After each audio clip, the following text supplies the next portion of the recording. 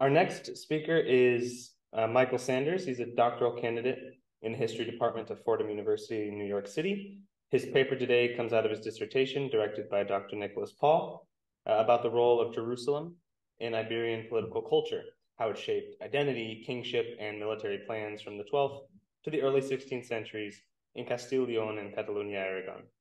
Prior to his studies at Fordham, he earned a BA in History and English at St. Vincent College in Latrobe, Pennsylvania, and an MA in History at Western Michigan University under the direction of Dr. Larry Simon, another presenter at this weekend's conference.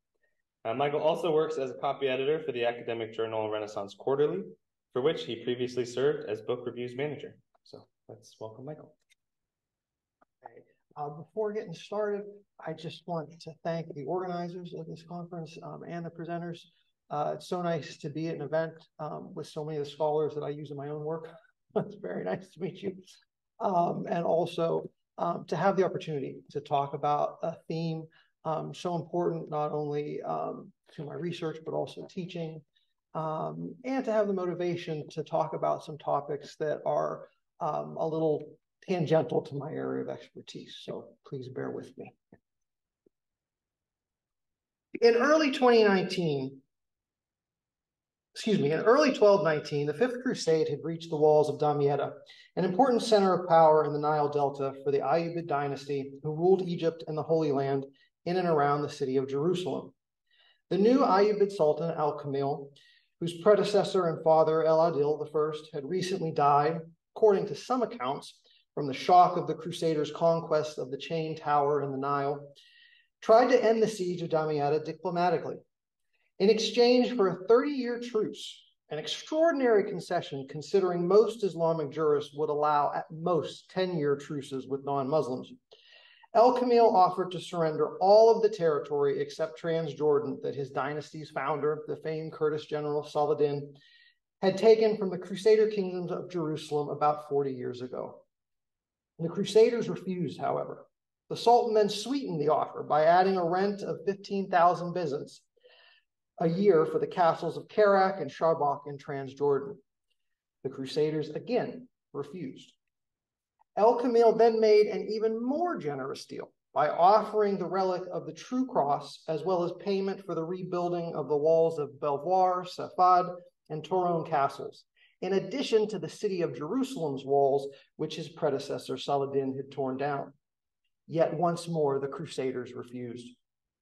Ultimately, Damietta would fall, but the Fifth Crusade would end in failure less than a year later, after the Crusaders were trapped by the Ayyubids' flooding of the Nile outside the city of Mansoura.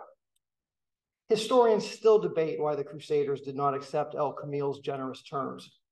The whole point of conquering Egypt was to free Jerusalem from Ayyubid control and restore the kingdom of Jerusalem, which Saladin had conquered.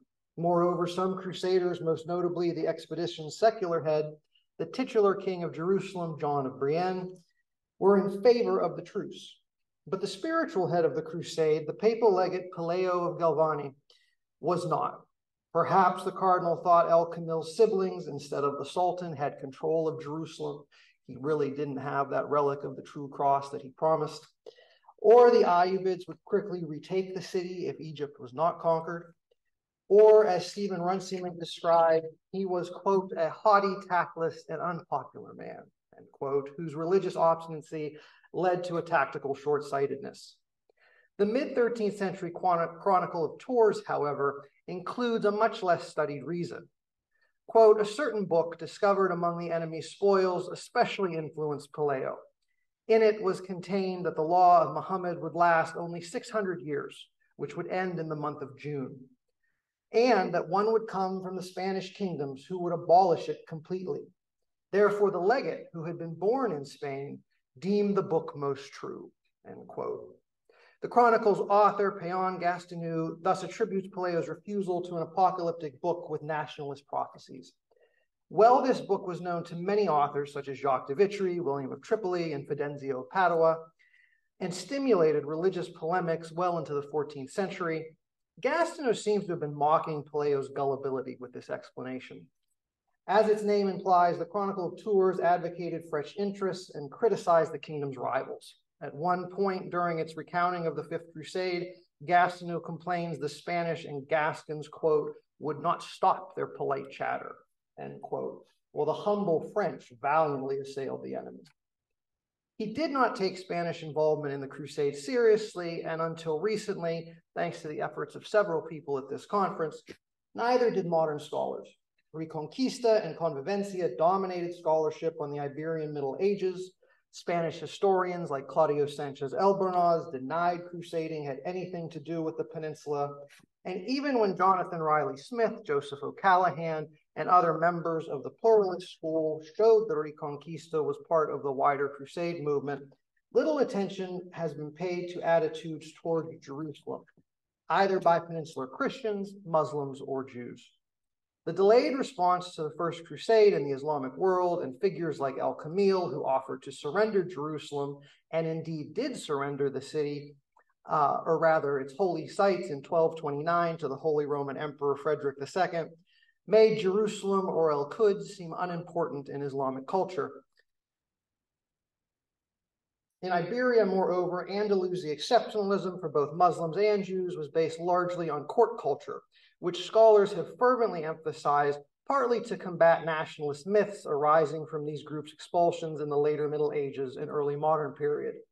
Jerusalem did not fit neatly into this secular paradigm, for its significance, when discussed, usually rested on its spiritual value. For Jews, it was the capital of the United Israelite Kingdom and then Judea, as well as the site of the Jewish temples built by Solomon and Herod. For Christians, the main setting of Christ's life, death, and resurrection. For Muslims, it was the place where Muhammad ascended to heaven, either in person or in a vision during his night journey. These spiritual significance, of course, are well known. Less studied, however, is the city's political importance for medieval Iberians. I argue that the physical city of Jerusalem became increasingly important for peninsular Jews, Muslims, and Christians during the 11th and 12th centuries as a result of the crusading movement. This paper analyzes discussion of each group's plans to control the city, or what I call Jerusalemite discourses for short. Well sparked by Christian crusading, these discourses were not identical, and my goal, like that of the global Middle Ages in general, is to put these three perspectives in communication. Christendom, Sepharad, and Al-Andalus each designed their own road to Jerusalem, Zion, and al-Quds, and made the city much closer in medieval minds than geography would suggest. Let us begin with Christendom's road to Jerusalem. Joshua Prower has traced during the Middle Ages the destination of this road varied between the spiritual Jerusalem, advocated in Paul's letter to the Galatians, Book of Revelation, and Gospels, and the early Jerusalem visited by travelers such as St. Helena, the Bordeaux Pilgrim, Egeria, and others. Except under certain periods, such as the reign of Constantine, though, the spiritual Jerusalem seemed to always take priority as an Augustan city of God. It would continue to be espoused over its temporal twin during the High Middle Ages, especially the monastic communities like the Cistercians. St. Bernard of Clairvaux, in fact, urged an English cleric to abandon his pilgrimage to the Holy Land and venture for the real Jerusalem in Clairvaux. But Bernard also wrote the rule for the Knights Templar and served as the chief organizer of the Second Crusade. While defending the traditional Pauline interpretation of Jerusalem, he also represents a popular shift caused by the Crusades to focus on the physical Jerusalem across the sea. This shift also occurred in the Iberian Peninsula and was perhaps best illustrated by Beatus manuscripts. As is well known, these manuscripts originated in an Asturian monk, Beatus of Libana's commentary on the Apocalypse. Completed in 776, this text's numerous illuminations garnered great popularity, and the work was widely recopied in a variety of places and styles throughout the Middle Ages. Today, 29 complete manuscripts survive, along with fragments from another 12. The initial manuscripts followed a Mozarabic style, which reflected the Arabic culture Christians had adopted living in and beyond Al-Andalus.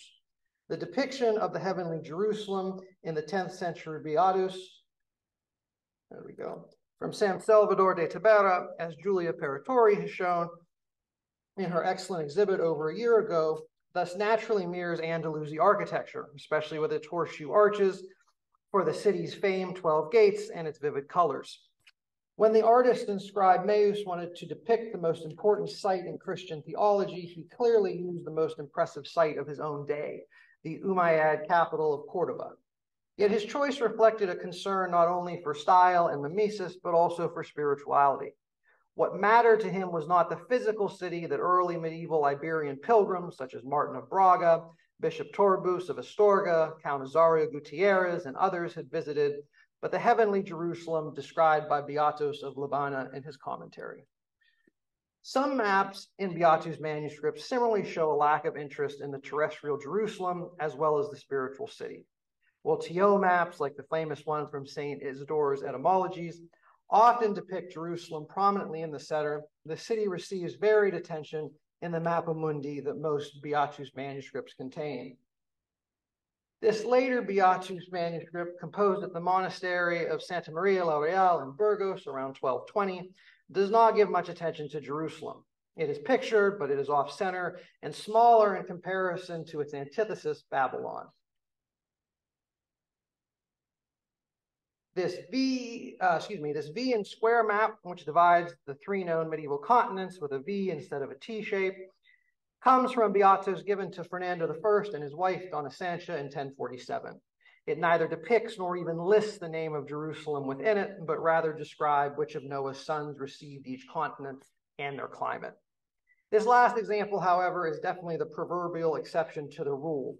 Most Beati, and by extension Iberians, had a concern about Jerusalem, but after the First Crusade, the concern shifted from the spiritual to the earthly city.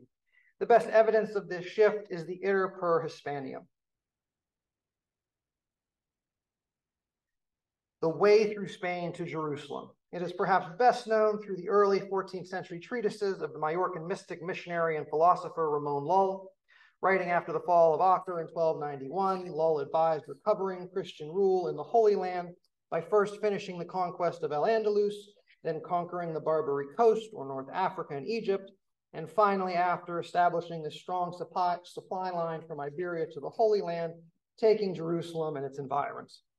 Lull was criticized by his medieval contemporaries as well as modern commentators for many, quote, extravagant and extreme, unquote, ideas, not the least of which was his Neoplatonic philosophy known as the art. So the Iter per Hispanium might seem like one of his idiosyncratic ideas, but it was actually well established by his time. Bishop Diego Gelmírez of Santiago de Compostela first promoted this idea at a regional church council in 1124 when he implored his listeners, quote, "And just as soldiers of Christ and faithful sons of Holy Church opened the way to Jerusalem with much labor and much shedding of blood, so also let us prove ourselves soldiers of Christ, and after the Saracens, his worst enemies, are subdued, let us, with Christ's grace as our aid, open a way which is shorter and much less laborious through the regions of Spain to the same sepulchre of the Lord." The concern here is clearly the earthly Jerusalem, which the First Crusade violently conquered, and where the Holy Sepulchre lies. Although the papacy and preachers would often remind listeners that crusading ultimately would lead to the heavenly city via martyrdom. Nevertheless, the Iter per Hispanium is intended as a physical route, and later iterations of it, like Lull's, had more specific directions and had specific cities. Indeed, it is not clear if Gelmírez envisioned a land route across North Africa or a sea route across the Mediterranean, since it is hard to comprehend how the former could ever be considered, quote, shorter and much less laborious. Regardless, Gelmírez used the new interest in the Holy Land, which kept luring Iberian Christians across the sea, as a number of well-known papal bulls have attested, to redirect fighters against the Almoravid and Almohad dynasties in the Maghreb. Neither Gelmírez nor other Christians were the only writers participating in the renewed Jerusalemite discourses following the First Crusade. The city became a rallying point for Muslims too, who also included the city in planned routes of holy war. The counter-crusade or jihad against the Crusader states in the Levant began in earnest under Nur al-Din. Originally the Atabeg of Aleppo and Mosul, Nur al-Din used Jerusalem to unite the various Turkish and Arab provinces of Syria and Egypt into one empire, which would come to fruition under his general and successor Saladin. Studies by Carol Hillenbrand, Jonathan Phillips, and others have shown how the two leaders forged Jerusalemite discourses through epigraphy, architecture, and literature, especially poems on the merits of Jerusalem. The two also redefined ideas of holy war, though, by sponsoring treatises on jihad. Indeed, Saladin's most enthusiastic biographer, Ibn Shaddad, noted, If anyone wished to gain his favor, he would urge him to perform the jihad or related some of the traditions of jihad. Numerous books on the jihad were composed for him. I too am one of those who compiled a book on it for him. But Kenneth Goody and Niall Christie have also noted some jihad treatises predated and undoubtedly influenced Nur al-Din and his successor. The 1106 book of Jihad by Abu al-Hasan Ali ibn Tahir al-Sulami provides a good example of a text in this genre focused on Jerusalem. The city helps al-Sulami reformulate jihad from being primarily an offensive war of expansion to a war of reclamation or defense. He argues that Jerusalem will be the first step toward the conquest of Constantinople, the harbinger of the final judgment which will occur in al-Quds and the end times. His eschatological scheme shares striking similarities with later recovery treaties by Christian authors like Ramon Lull, Arnauld of Villanova, and William of Adam, who placed Jerusalem and Constantinople's conquest in an eschatological paradigm. Although for the Christians, Constantinople was the first step on the road and Jerusalem the destination. The influence of these jihad texts and Saladin's reputation as the restorer of al-Quds stretched from the Levant and indeed to the Iberian Peninsula. Saladin relied on the common interests of holy war and Jerusalem's protection to try and convince the Almohad dynasty, led at the time by the third Almohad ruler, Yaqub el-Mansur, to grant him naval aid. After their loss at the Horns of Hattin, the remnants of the Crusader states laid siege to the city of Acre from 1189 to 91 by land and sea. Saladin tried to relieve the siege, but his weak navy could not supplant the naval blockade, nor prevent reinforcements from reaching the besiegers. Ultimately, the Crusaders took the city, which would become the capital of the reduced kingdom of Jerusalem until 1291. Prior to his defeat, Saladin tried to make up for his lack of naval power by sending two letters, one in 1189 and the other in 1290, to el-Mansur. The Almohad ruler had developed one of the most powerful navies in the Western Mediterranean to repel Christian naval attacks, especially by the Portuguese, who had nearly completed their expansion into the Algarve, and Saladin hoped that they would lend him naval assistance by destroying Crusade reinforcements coming from Sicily. Ultimately, el-Mansur refused, according to some accounts, because Saladin's ambassador would not address him with caliphal titles, such as Prince of the Believers, but most likely because all of his forces were needed in Al-Andalus. Only a few years later, the Almohads would win their most celebrated victory at Alarcos. Also, Saladin had tried, at least until 1187, to conquer the Almohads through his general Qurkush and an alliance of the Banu Ghania of Majorca.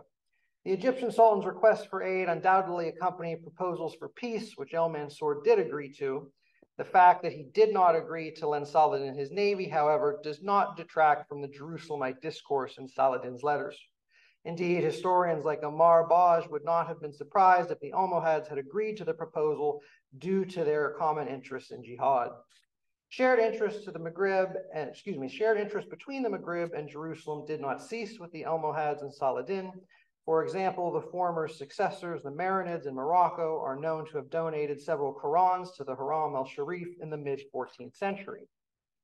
The Haram al-Sharif is not the only building in Jerusalem with Iberian connections. Not far from the Muslim complex stands the Ramban synagogue, a place of worship founded by the Rabbi Maimonides in the mid-13th century. I was fortunate enough to see this synagogue this summer before the horrible events of just a few weeks ago.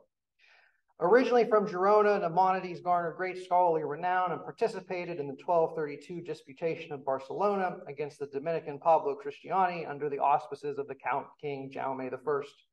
This landmark event in the history of religious polemic has been thoroughly studied by Jeremy Cohen, Robert Chasen, and Nina Caputo, among others, but much less attention has been paid to the disputation's aftermath.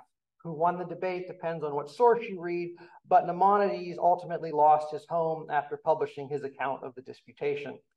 He was exiled from the crown of Aragon, and although he most likely could have settled in another Jewish community in Iberia or southern France, he chose to spend his last 3 years across the sea rebuilding the Jewish community in Jerusalem and Acre, which had been devastated by the Crusades, particularly the first, which ended in the widespread slaughter of Muslims and Jews within the city. Maimonides discusses the importance of Zion for Israel in many of his commentaries and other writings, but his reasoning comes out most clearly in his 1268 sermon for Rosh Hashanah. Quote, "What's all this business about God's country? Is not the whole world God's country? He created and formed all things, and all is his.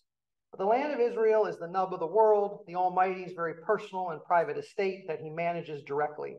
He appointed over it no heavenly custodian, no officer nor governor, when he did bequeath it to the people who proclaim the unity of his name, his darling seed. For Maimonides, Jerusalem was the place where the divine was most fully present, the place the Jewish people had inherited as God's chosen ones. Only there could Jews truly connect with the divine and fulfill the obligations of their scriptures. Maimonides therefore considered it a commandment or mitzvah for Jews to live and control the area. He was not alone in these thoughts. Other Sephardi Jews shared them, although few to the extent and with such vigor as Maimonides.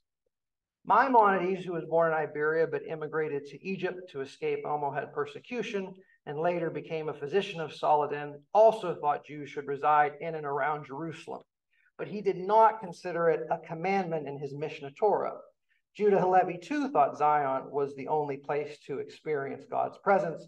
For, quote, not every living creature is a human being, not every human being is an Israelite, not every Israelite is a priest, not every priest is Moses or Aaron, not every land is Canaan, not all of Canaan is the gates of heaven, and not all the gates of heaven or Jerusalem, end quote. Jerusalem sits atop a hierarchy of holy places on earth for Halevi, and he wanted to inhabit it, indeed feel the physical Jerusalem. In the same letter from which the aforementioned quote came, Halevi quoted Psalm 102, "You will arise and have mercy on Zion, for your servants take pleasure in her stones and cherish her soil." The city was not a metaphor or symbol for exile as it had been for so many other poets of the golden age of Hebrew poetry in Iberia. Like Saladin, Diego Gilmirez, and so many of the other authors discussed in this paper, Halevi was concerned with the physical, not figurative city of Jerusalem. He consequently rejected the courtly culture which made him famous and traveled to Jerusalem at the end of his life, perhaps on pilgrimage or perhaps to start a community like Maimonides. Historians can never be sure, for Halevi died before reaching the city. But his memory reminds us of the many roads, now forgotten, laid between Iberia and the Holy Land in the Middle Ages. Sparked by the Crusades, they continued throughout the Middle Ages and indeed into the modern period. For in 1539, the Tlaxcalans in New Spain, or modern-day Mexico, produced a theatrical production about the Christian conquest of Jerusalem. At the same time, it was a statement of the cultural destruction forced upon the indigenous of the Americas, a testament to indigenous agency, for the conquistadors were portrayed as the villainous Moors and Turks, and another forgotten road to Jerusalem. Thank you.